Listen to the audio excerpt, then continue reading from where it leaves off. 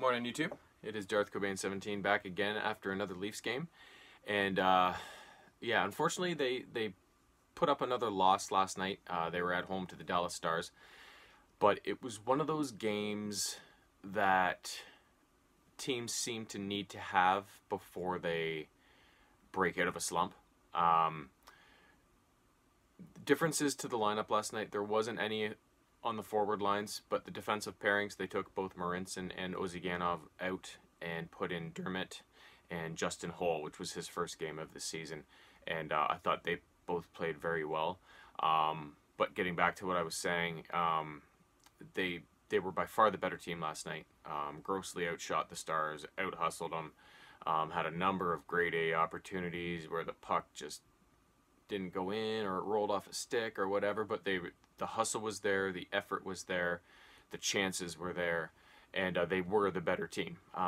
So teams always seem to need to have a game like that before they break out of a slump, where they haven't been playing well, the effort hasn't been there, the bounces haven't been there, the results haven't been there. This is one of those games where maybe you should have won, but you didn't, but you feel good about it because, you know, you played hard, you were the better team, you just didn't get the result you deserved, and that always seems to precipitate getting back in the win column and getting back on track. So although last night ended up in a loss, I'm considering it one of those kind of moral victories or whatever that I think is going to help turn this kind of skid around. Freddie was pretty good. He didn't really, you know, of the two goals they scored, I forget what the second one looked like already. I am 42. But the first one was, you know, a tip right in front of the net. Nothing he could do about that other than have it luckily hit him or not, which it didn't. The rest of the Leafs were, of the big guns, Marner was by far the best Leaf. He was all over the place, got a ton of chances himself, as well as set up a bunch of others. They just didn't go in for him. Tavares was also pretty good. But most of the best performances I found came from the bottom two lines. I thought Andreas Johnsson, after kind of having a really invisible start to the season and he was in and out of the lineup, he had his best game by far. Freddie Gauthier, he continues to be consistent and solid. I really like him in the lineup. Levo was really good. I thought Ennis probably had one of his best efforts of the season.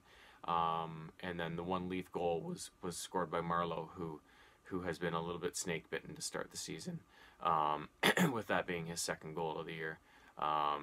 Yeah, so it was one of those games that, you know, okay, they didn't win, but, you know, I'm not gonna read too much into it, and I feel good about it. Yeah, so that was pretty much it. I think they've got another good test on Saturday coming up against the Penguins, who they lost to in a game much like this one where they maybe deserved a better fate, but that was the game that kind of opened the floodgates on this recent slump. So it would be nice for them to get back in the win column on Saturday and maybe exact a bit of revenge against the Penguins. Another side note, this is the first time in Leafs history that they haven't, what did they say?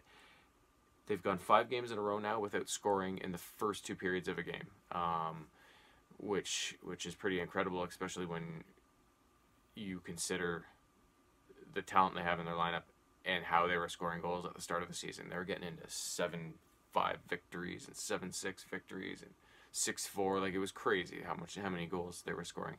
And I know that they're missing Matthews right now, but they still have a ton of talent.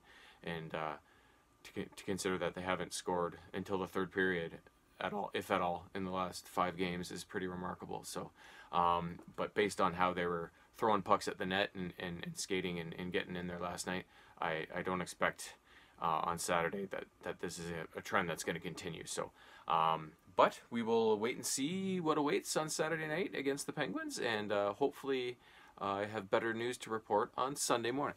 Have a good day.